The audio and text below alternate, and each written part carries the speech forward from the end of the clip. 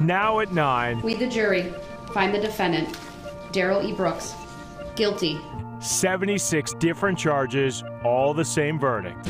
Burn in hell, you Justice coming in the Waukesha Christmas parade attack. Justice is not a big enough word, I guess. Now a new step towards healing for the dozens of families and a community impacted by the tragedy. We're stronger than him, and it's been proven today.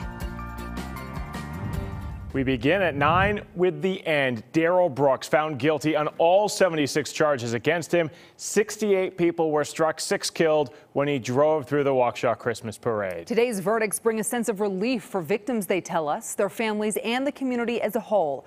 We have team coverage for you tonight from Waukesha. Let's start with our Sam Kramer, who's been at the courthouse throughout the 18-day trial. Well, hi there, Steph and Ben. Prosecutors promised in their opening statements they'd be efficient in presenting their case against Brooks, and it appears they were. The jury deliberated for right around 3 hours before ending an 11-month wait for justice. All right, I will read each one into the record. In just a matter of seconds, We, the jury, find the defendant, Darrell E. Brooks, guilty of first-degree intentional homicide. a defendant so defiant, so disruptive, What type of statement is that? was suddenly out of words as the judge read count by count. Guilty of first-degree recklessly endangering safety. His silence never changed. Burn in hell, you piece.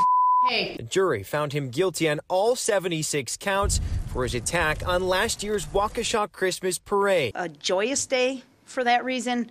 It's also the point where we hope everyone can move on from. Backed by her team, Waukesha Police, surviving victims and their families, District Attorney Sue Opper says the victims inspired prosecutors to get this conviction. And we thought of those mothers and fathers sitting in hospital rooms with their children and the ongoing care that they're still physically healing from and certainly emotionally healing from. And to do so while minimizing the direct contact between victims and their attacker. This was months and months ago when he still had attorneys.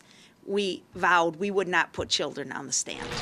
Relying instead on a trove of other evidence, like the battered SUV, DNA, and surveillance video to retrace his steps, bringing families in this community Justice was served for my wife, Virginia Sorensen. one step closer to accountability. He now faces imprisonment of 6 consecutive life sentences plus 859 years of confinement.